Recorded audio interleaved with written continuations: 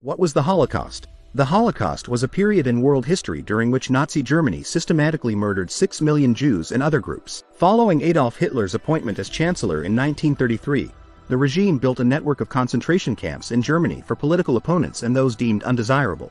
However, after Hitler gained dictatorial plenary powers, the government began isolating Jews from civil society, including the boycotting of Jewish businesses. The segregation of Jews in ghettos culminated in the policy of extermination the Nazis called the final solution to the Jewish question, beginning in January 1942.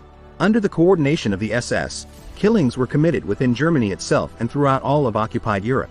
Many were subjected to inhumane treatment, forced labor and medical experiments, being ultimately murdered in the gas chambers. Despite knowledge of the horrific acts committed by the Nazis, it was only in 1945 that the international community realized the full scale of the tragedy, and it remains as one of the darkest and most tragic periods in world history.